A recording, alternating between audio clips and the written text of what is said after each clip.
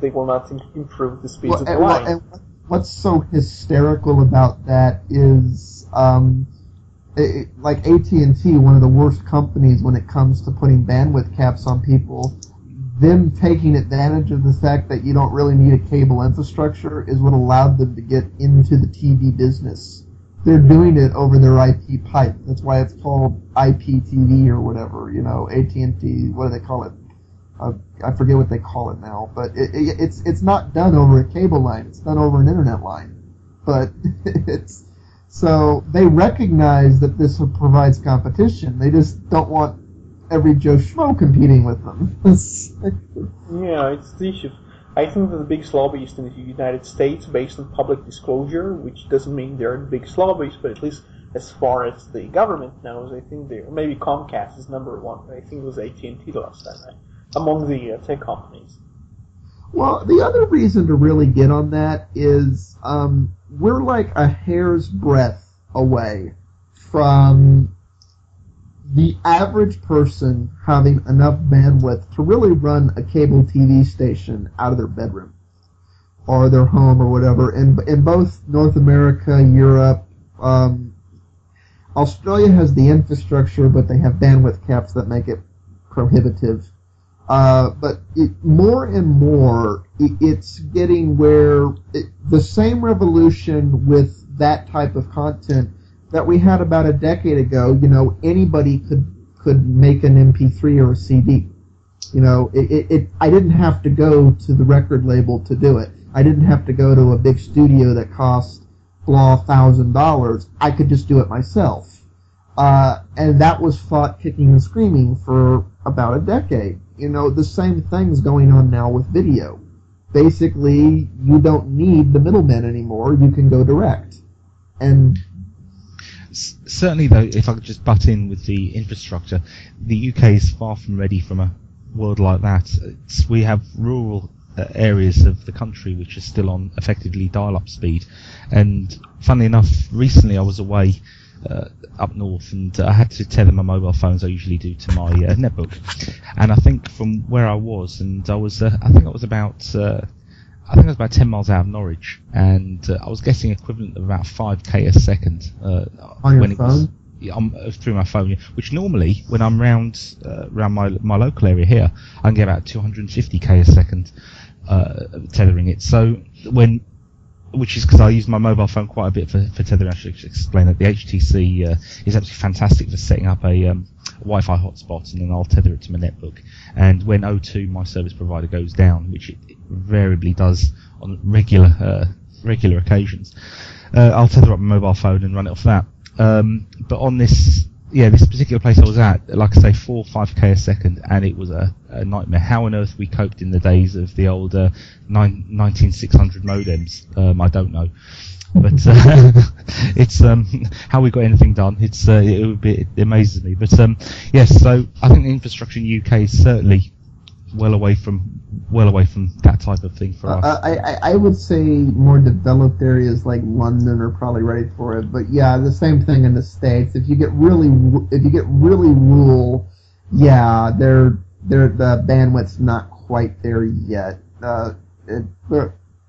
We're close. It's just building that out. Even now, in my landline. My ISP, I can't get much more than my tethered mobile phone. I maybe pull about 280, 290k a second, which is no good if I'm trying to stream a movie and have the PlayStation 3 on at the same time.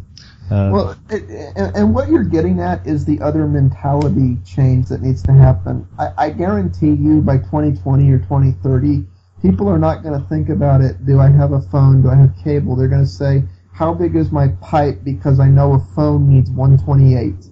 I know a video stream needs like 1 megabyte to 2 megabytes. You need bits or whatever. But they're going to think about it like that, and they're going to go, okay, my pipe's this big, I have this many things, and they use this much. That mentality isn't there yet, but I guarantee you that's what we're going to switch over to, no matter how many people complain about it. Well, Roy, what's the next topic we've got for today? We got several. We didn't actually have notes of or a script for the show. Just before we started the show, I just threw up a few things that we can go through, because I think we might as well say we spoke for about an hour and a half before the show, all kinds of stuff. But very few of those things had anything to do with Linux, but that's a good thing. We basically get to know one another a bit better. So there is the Nokia news, which is also pretty important. Nokia, as we mentioned in a previous show, I think is it the last show or 2 shows ago maybe as well, they are now confirmed to be moving towards a Linux-based operating system for feature phones.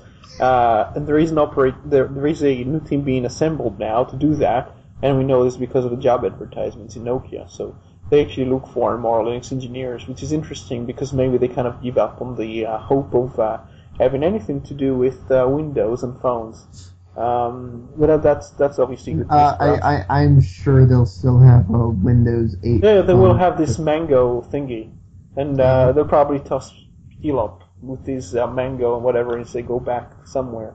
But I don't know to what extent they've been destroyed from the inside now. Do we know if they're going to base it on Migo, or are they going to just start over? I don't know. It's really strange, but it's supposed to be very simple for simple phones. Maybe the plant has loads of these. It may be like developing nations or something. So not one of those with like 3D effects, but I don't see why they wouldn't use something that they had before and maybe a reduced set of. but it's really shocking though, because they were supposed to be all kind of moving to Windows and stuff, and I just thought, they've been kind of hijacked by a mall from another company. But I don't really know the struggles within, but I can imagine that there are still some people there from the old Nokia, and they probably they now can say, look, Microsoft doesn't make any news with Windows, he doesn't do anything, he just sues companies and extorts companies.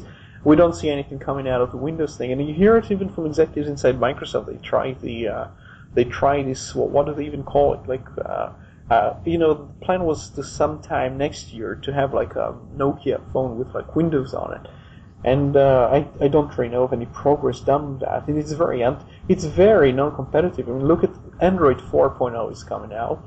You have the iPhone 4S. Coming out, was it October, November or something? They have pre-sales now, and they have nothing. I mean, look at their platform. They have no applications, almost no applications of use.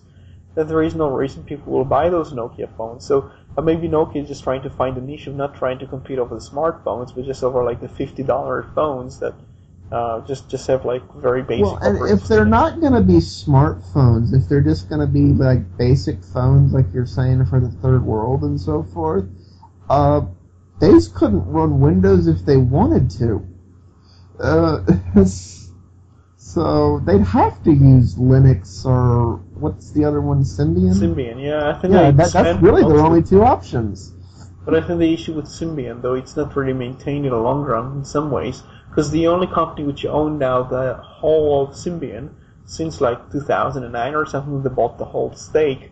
I think they used to own 80% and now the 100%. It's like they had about 3,000 Symbian associated developers, and I think just about all of them are being sacked. So whatever, it's a completely misguided strategy, and I think the people who were there before. Well, that makes really going forward the only one you want to use Linux then, because. Yeah, I think the move to Amiga a bit too light, and they used to say Linux is just going to be for smartphones and Symbian is going to stay around for feature phones, and now it's just like, well, smartphones, that's like Windows, and and now they say the simple phones are supposed to run Linux when they already had a smartphone operating system called Migo to work with, and it makes no sense. I think they still don't know what they want to do, and I think there is no reason that you couldn't reduce the complexity of Android to maybe run on more phones and even very small screens, and maybe no screens at all.